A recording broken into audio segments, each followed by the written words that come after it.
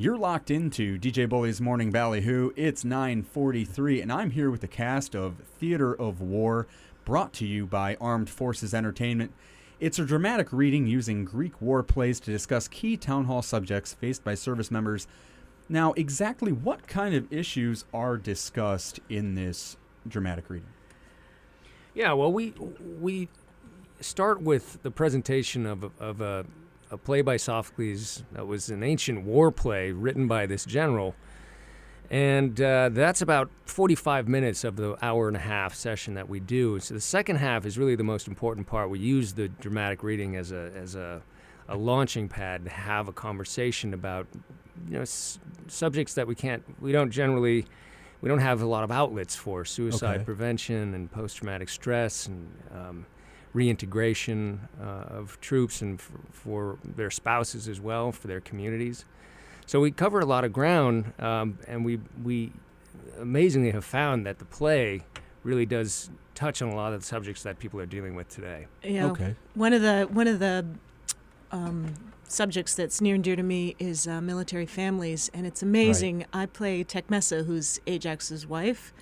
And she has a huge role to play in this play. And when we've done some performances that include military spouses in the audience. And the give and take from the conversations that come out afterwards about dealing with service members who are dealing with trauma, service members who are struggling with reintegration.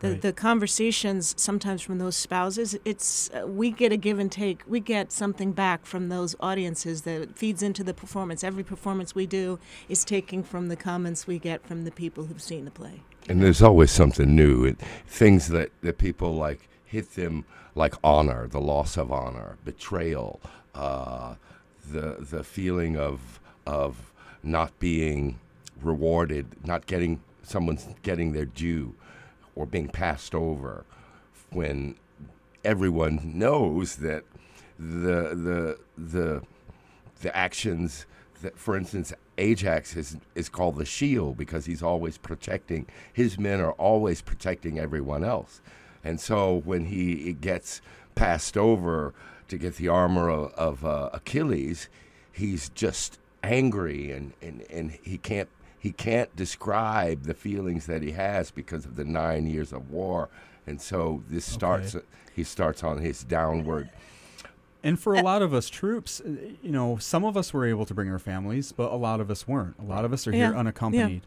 And we struggle with these kind of feelings, this kind of angst, we want to do our duty, but at the same time, we're struggling. And how does this presentation help with that? What's always blown my mind is afterwards when the people stand up and they will say, when Ajax said this, and they will quote me back verbatim something you just from the play.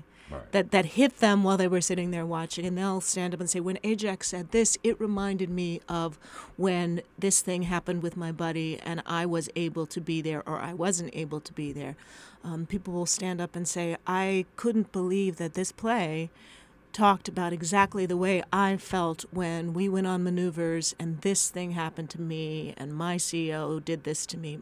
So Sophocles was a genius. Genius. There's a part where he and Tecmessa and Ajax are arguing, and one of the performances at 29 Palms for the Marines, this Marine stood up and said, yeah, that hit me, because how do you tell your wife that you really got to kill somebody today? You just can't tell your wife the reason you're feeling bad is you really got to kill someone.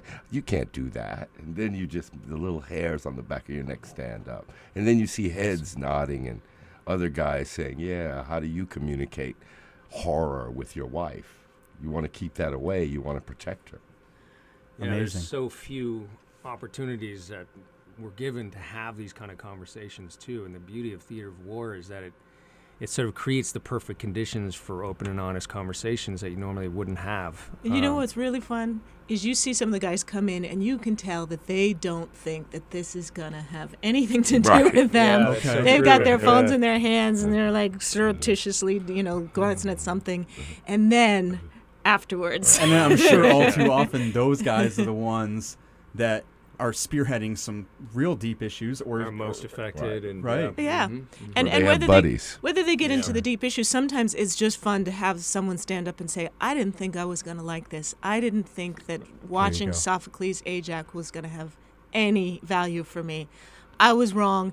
It was good. It's a good story, Right. in addition to being a useful conversation." And then you get the guys who come up, wow, I'm just so glad this wasn't a PowerPoint. This is, thank you for coming and making this at least interesting. Well, there you go. We've been with the cast.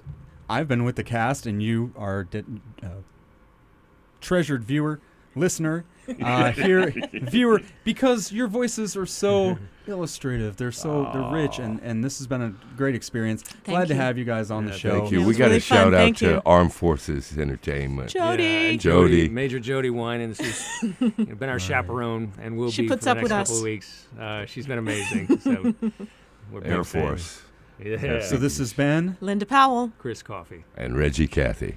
Thank you so much for joining me on The Who this hour. Please head out 10:30 and 1:30 at the Camp Casey Theater for the Theater of War dramatic reading, which is just much more than a PowerPoint. It is a way for you to connect and you to figure out exactly, hey, you're not the only one, and other people have some vital information and some connection to make with you. And head out, connect with them, see this performance. I'll have your weather and exchange rates right after this. Go Blue. That's our new tag.